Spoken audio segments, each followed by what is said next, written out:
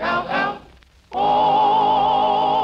The Jell-O program starring Jack Benny with Mary Livingston, Phil Harris, Kenny Baker, and yours truly, Don Wilson. The orchestra opens the program with Jubilee.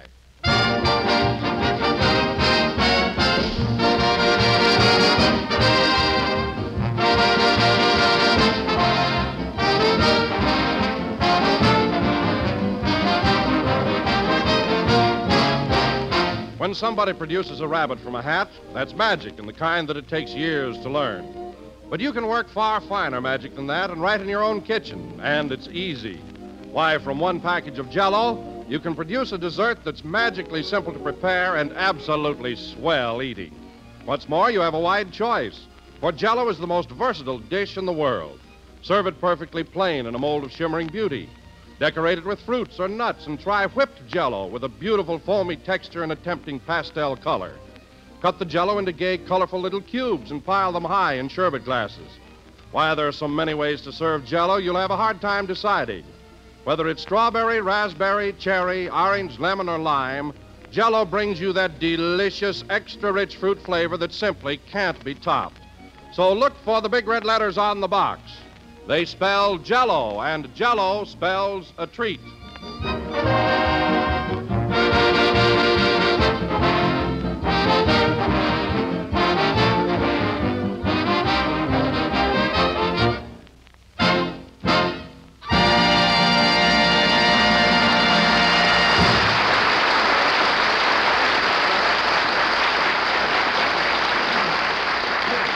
That was Jubilee, played by the orchestra. And now, ladies and gentlemen, in this corner at 143 pounds, we bring you that Waukegan bomber, Jack Benny.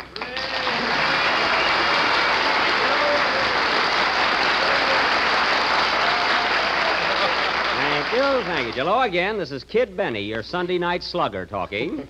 And say, Don, that was something new, wasn't it? What was the idea of that introduction? Well, Jack, Mary told me that you were going in for a lot of vigorous training and road work lately. Are you getting ready for a fight? Oh, no, Don. I was just a little run down and felt that I ought to get back in shape again, that's all. You know? Oh, then those threats Fred Allen's been making lately have nothing to do with your sudden interest in physical culture. Don, stifle the thought, please. I don't have to build myself up to fight that guy. Any man that'll starch his legs so they won't wobble.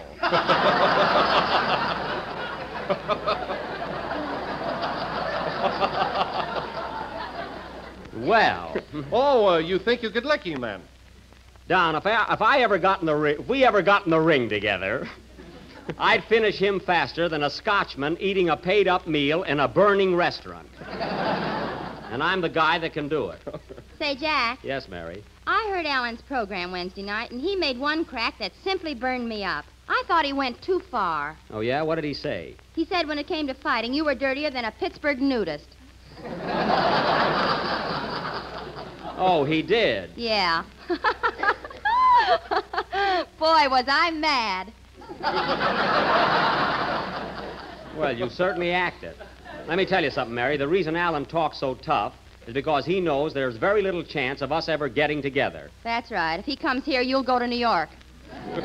All right, Mary, go ahead. Make a coward out of me. You're not fooling anybody. Oh, Jack, what sort of training have you been doing? Anything strenuous? Well, rather. I get up bright and early in the morning, and Rochester and I toss the ball back and forth, and then we run like mad around the backyard, and then I skip rope. You make mud pies, too? Yes, if it'll make you happy. Well, Jack, that sounds like you're really going in for good, solid exercise. I'll say I am. And you know, Don, I've also got a punching bag and a pair of 15-pound dumbbells. 15-pounders, huh? Well, how do you like working with them? I don't know, Don. I can't get them off the floor. I have a lot of fun, though, rolling them around.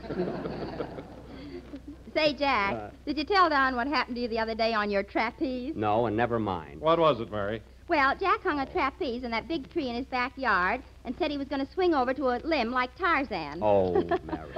So when he jumped, one foot stuck to the trapeze and the other got caught on the limb. Now listen. He was hanging up there all afternoon. Oh. And what happened? A bird built a nest in his toupee.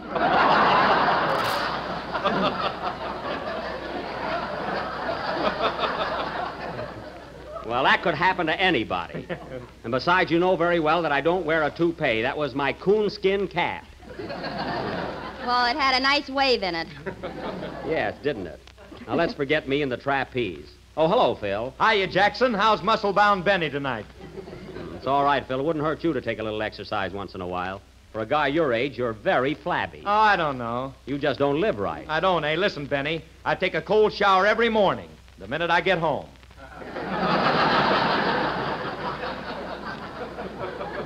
Well, isn't that marvelous? You know, Phil, if they don't put sun lamps in nightclubs pretty soon, I'm afraid you won't be with us much longer.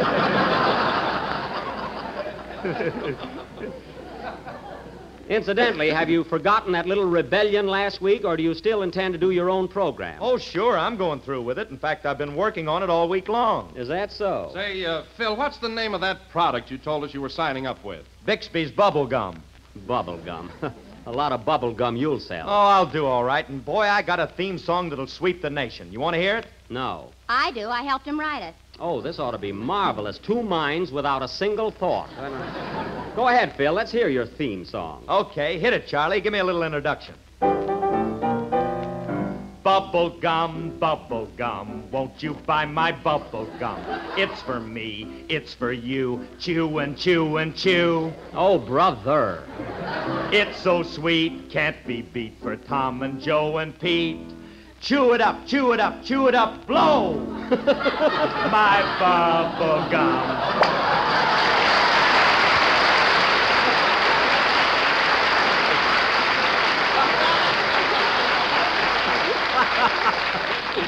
Oh, so that little thing is going to sweep the nation, eh? Well, we think so. I gave Phil another swell number for the middle of the program. Oh, for the middle of the program. Will it get that far? Gee, it's terrific, Mary. Sing it to him. Okay. Thanks for the bubble gum. No matter how you chew, it's always good as new. Cats, they all meow for it, and cows, they always moo. Oh, thank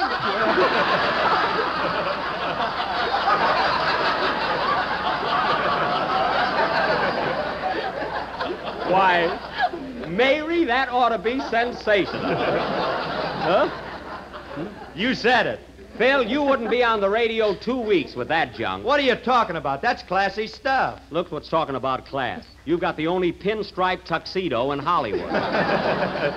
Class. Well, I could answer that, but why bother? Fred Allen takes care of you. Allen, that's all I've heard lately. He's just sore because I exposed him last week. That's all. Well, he should be. You said he was nearsighted, and he claims he isn't. Oh, he isn't. Allen isn't nearsighted, huh? Listen, Don, I saw him in a restaurant one night dressed in Portland's evening gown. So he's either nearsighted or a female impersonator, and he can take his choice.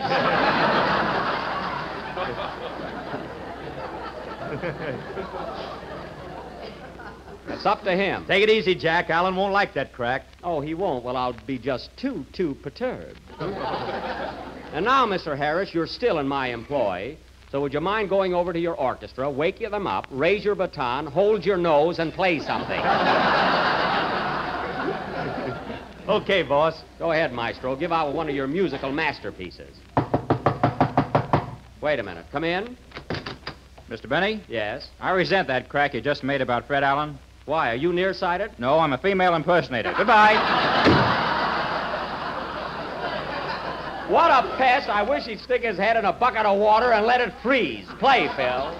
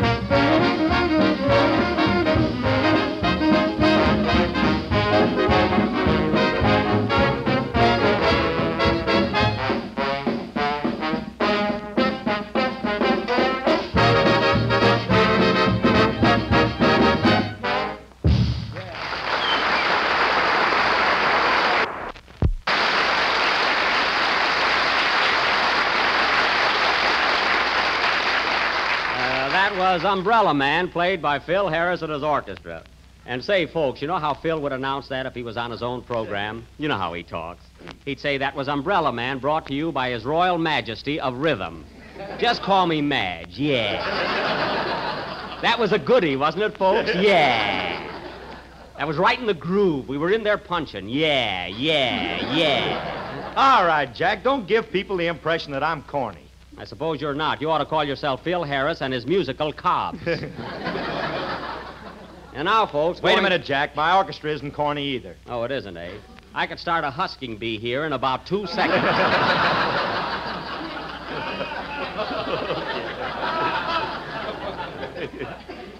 And now, folks, tonight Don Wilson, that rising young author, has written a little play which he is about to announce. Take it, Don. Ladies and gentlemen, the scene is a little vine-covered cottage located in the suburb of a typical American city. The time is 7 p.m. and dinner is being served. So without further ado, we take you to the home of Mr. and Mrs. Average American.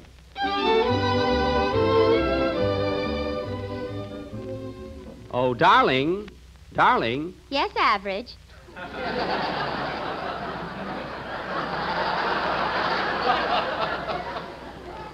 It was so thoughtful of you to have Jell-O for dinner. No wonder it's the fastest-selling gelatin dessert in America today. Yes, indeed. Oh, Av, there's something that I must tell you. It's been gnawing at my heart for weeks, and I can't keep the secret any longer. Gee, these sliced bananas add just the right touch to it. What were you saying, dear? My love for you has grown cold. Please understand. I'm not doing this to hurt you. But tonight I'm leaving you forever. Gee, this is good. I can understand now why Jell-O sales are breaking records all over the country. Where are you going, dear? I'm running away with Oliver G. Fairfield, my new love. I see. Here he is now. Hello, honey. My sweetheart. Hello, Oliver. Take that. You must make this dessert more often, dear, because it is not only tempting and delicious, but economical as well.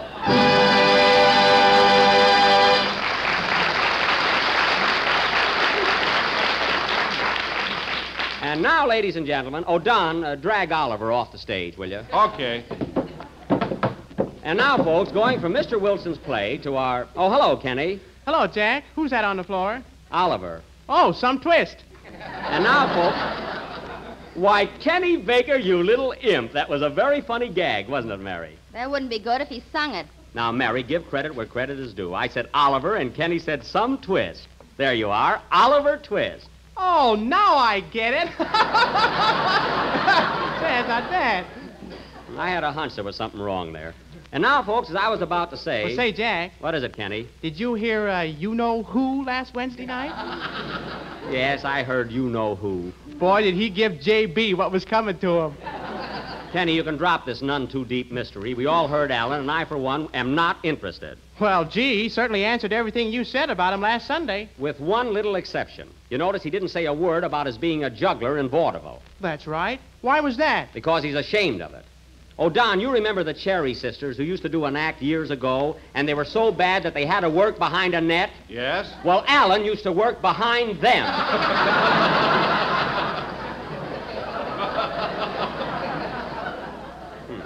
In fact, when they put in revolving stages, he quit. So now, Kenny, if I've cleared that up, you can go ahead with your song, which we're anxiously awaiting. Wait a minute. See who that is, Mary. Okay. Hello? Hello, Mary. Let me speak to Buck. Just a second. It's for you, Jack. Who is it? It's either Andy Devine or a concrete mixer.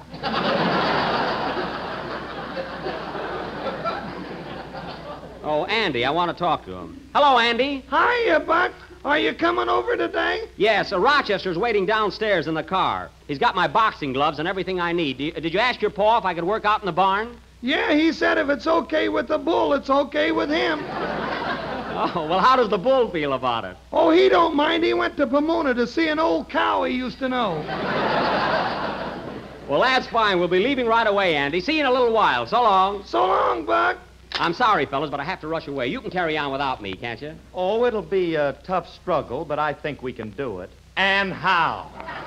All right, Phil, and none of that bubble gum stuff. This is the Jell-O program. So long. Hey, Jack, can I go with you? Yes, but I don't want any wisecracks when I'm training. Goodbye, everybody. Goodbye, Jack. Oh, Take Jack. care. Well, what am I standing here for? Sing, Kenny.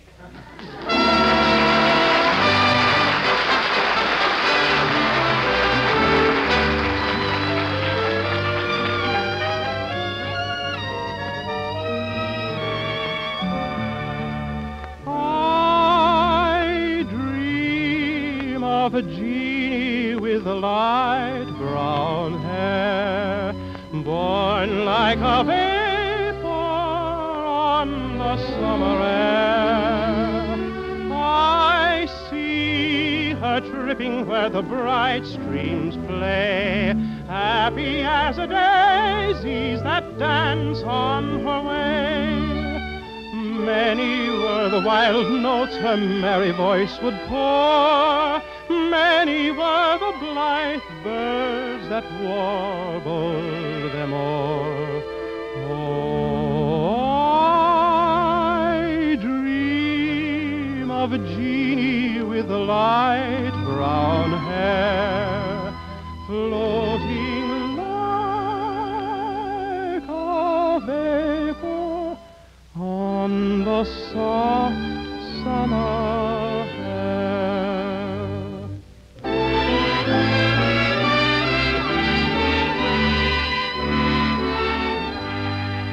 Just an old love song, just an old love song that brings back the past all anew.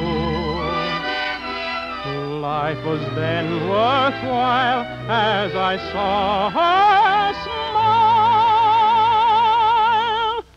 while singing an old love song. I sigh for Jeannie, but her light form strayed far from the fond hearts round her native glade. I sigh for Jeannie with light brown hair, floating like a vapor on the soft summer air.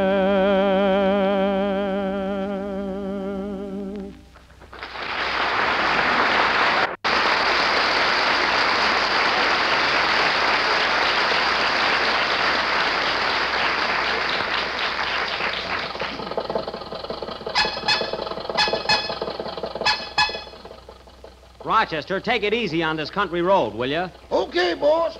I'm tired of bouncing around. Yeah, it's a good thing we're strapped in. Don't blame the car. Rochester, why don't you put some air in the tires like I told you to? Well, the man in the filling station said we couldn't have no more air till we bought some gas.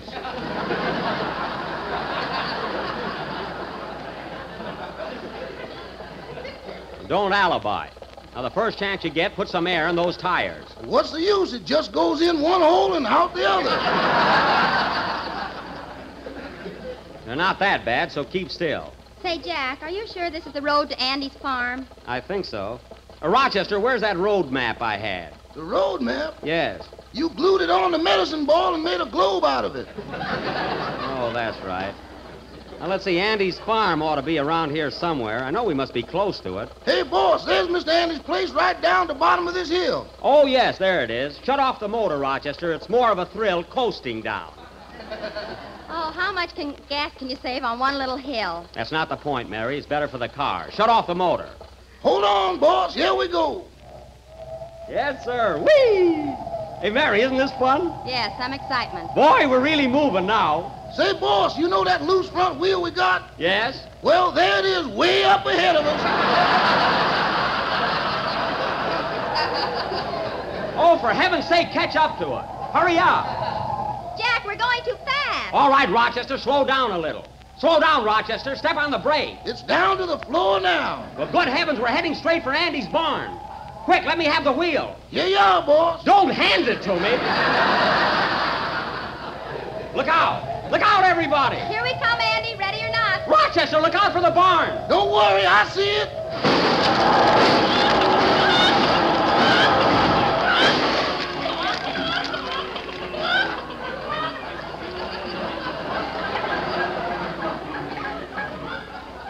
Oh, my goodness. What a mess. I better fix that fender. Never mind the fender. Take this pig off my lap. Mary, where are you? Mary. Mary, are you hurt? No, but it's lucky this goat hasn't got horns. Thank heaven you're all right. You know, Rochester, this is all your fault. My fault? Yes, and whatever the damage is, it's going to come out of your salary. Doggone, I get Doc more than the Queen Mary.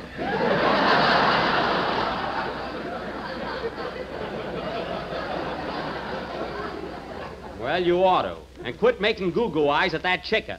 It belongs to Andy. Hey, Buck! Buck! Here comes Andy now. Act nonchalant, Jack. Yeah, hello, Andy. Hiya, Buck. Are you hurt? No, Andy, but I'm sorry we crashed into your barn like this. Oh, that's nothing. Pa does it every Saturday night. He does? Yeah, then the darn fool takes off his shoes and tries to sneak into the house.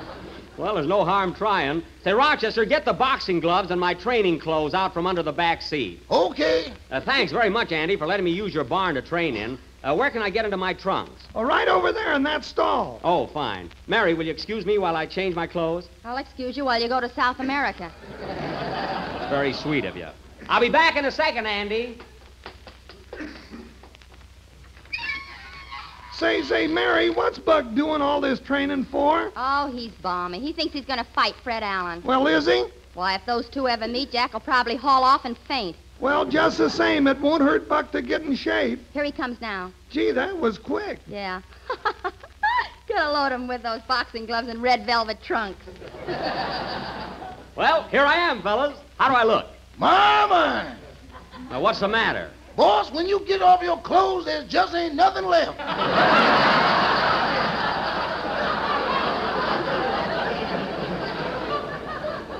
Well, that's the purpose of my training. I want to fill out. Say, Buck, Fred Allen was right about your chest. It does cave in a little. Oh, well, a good slap on the back will fix that. All right, Mary, what are you shaking your head for? I thought you told me you had muscles. Well, I have. Look when I pull up my arm. What do you see now? A hula dancer. I'm not talking about my tattoo. Mary, you annoy me. Why don't you go milk a cow or something? Well, what do you say, Andy? How about putting on the boxing gloves and having a little slugging match with me? Oh, no, nothing doing, Buck, nothing doing. I don't blame you. I'll put 'em on with you. Oh, shut up.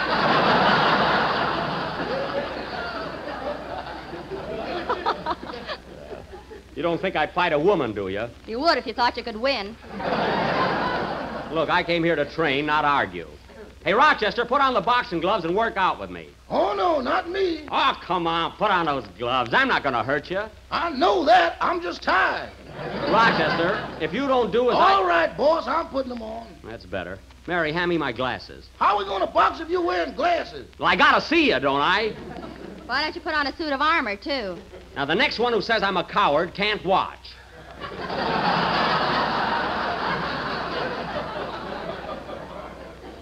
All right, Rochester, and remember, no holding in the clinches, hitting below the belt is foul. And over the fence is out. Never mind that. Now, let's get going, Rochester. First, we'll spar around a little and get warmed up. Then I want you to tear right into me. Okay, let's go. Attaboy. What's the matter, Andy? With you and Rochester sparring around, it looks like you're shadow boxing. Yeah. Hey, Mary, how's my footwork? Very flat. It's a good thing they are. It's harder to knock me over. Hey, Andy, watch me get Rochester. Okay, Buck. Hey, Rochester, look. What's that behind you? Where? Right there. Ow! I got you that time, Rochester. Boy, did I give you a black eye. Black eye? Yes. You'll have to peel me to prove it.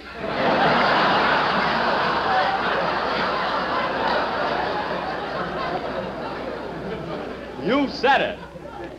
I think that was a dirty trick, Jack. Never mind. If he was dumb enough to fall for it, it serves him right. All right, Rochester, come on. Put some snap into it.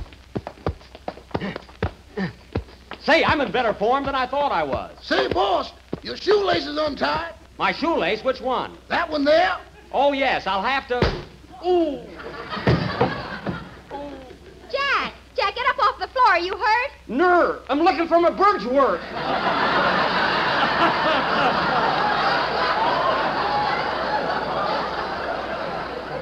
Your what? My bird's work. The darn fool knocked my turf work.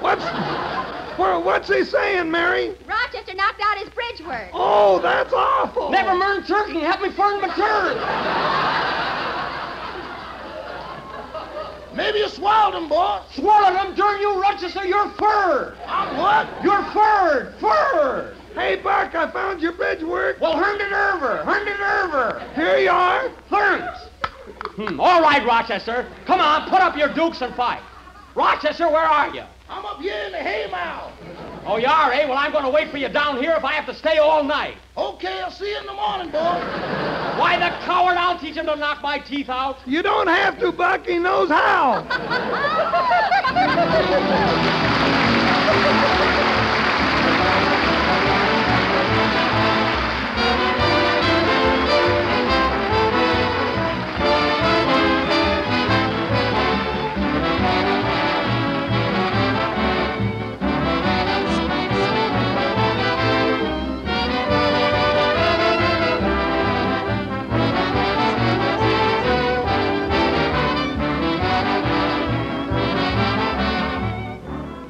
If you want to put your husband into a good humor after a hard day's work, here's just the dessert to help you out. It's the new Jell-O Butterscotch Pudding, the best tasting dessert you've tried in many a long day. It's smooth as satin, it's rich and mellow with true butterscotch flavor and the good old-fashioned kind. It has a tempting color like golden taffy, and it's just plain mouth-watering delicious. Jell-O Butterscotch Pudding is made with fine, wholesome ingredients, the kind you'd use yourself right in your own kitchen, and that's why it has that truly homemade goodness. Then try Jell-O Chocolate Pudding, rich and smooth and real chocolatey. And Jell-O Vanilla Pudding, creamy and delicate.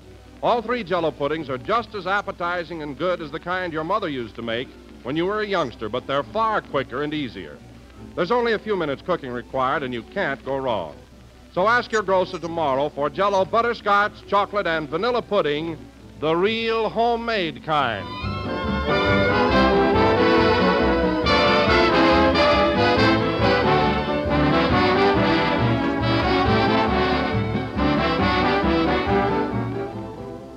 This is the last number of the 18th program in the new Jell-O series, and we will be with you again next Sunday night at the same time. Well, come on, Mary, let's go home. What do you say, Jack? Let's go to Earl Carroll's for a couple of dances and have some fun. No, Mary, I can't. I'm in strict training. Well, a friend of mine is throwing a big party over there. Oh, I suppose I could drop in for a little while, huh? Good night, folks.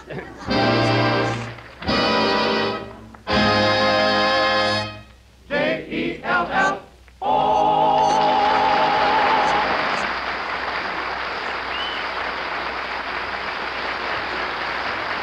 Kenny Baker appears on the Jell-O program through courtesy of Mervyn LeRoy Productions. Jubilee is from Paris Honeymoon, and It's the Strangest Thing is from the picture Up the River. This is the National Broadcasting Company.